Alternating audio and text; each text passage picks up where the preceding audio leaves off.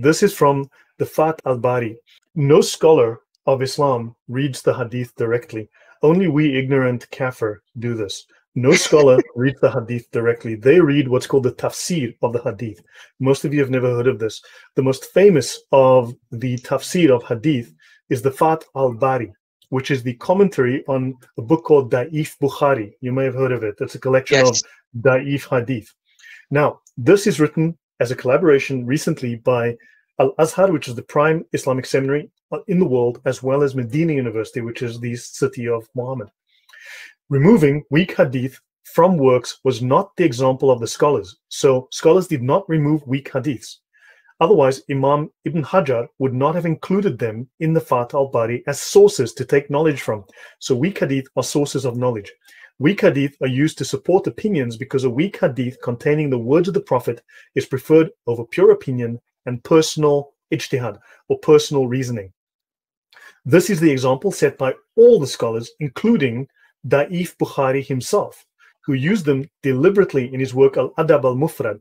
Most people think that he only wrote the Da'if Bukhari. He also wrote other works, which are compilations of Hassan and other hadith, not just the major hadith, okay, the Sahih.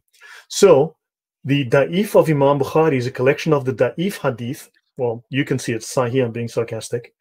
Brother, thank you for finally saying that out loud, because I was thinking a lot of people would actually think Da'if Bukhari. Is there a Da'if Bukhari as well? So that was a sarcastic comment, FYI, for the people who are thinking differently. So the Sahih Hadith specifically, so he wrote the Sahih Bukhari, which is all the Sahih Hadith. He has other books which have other Hadith with different classifications, weaker ones, right? And these are not a collection of the only Hadith that scholars should use. The scholars themselves say a Sahih Hadith has about a 99 to 100% chance of being entirely accurate. Hassan Hadith has an 85 to 99% chance of being entirely accurate, and a Da'if Hadith has about a 45% to an 85% chance of being entirely accurate. Even a fabricated, a Maldu Hadith, has a 0 to 45% chance of being accurate.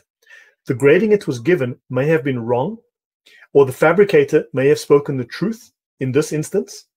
Weak hadith should not be treated like a fabricated hadith, because an 85% chance of being entirely accurate is a very high chance.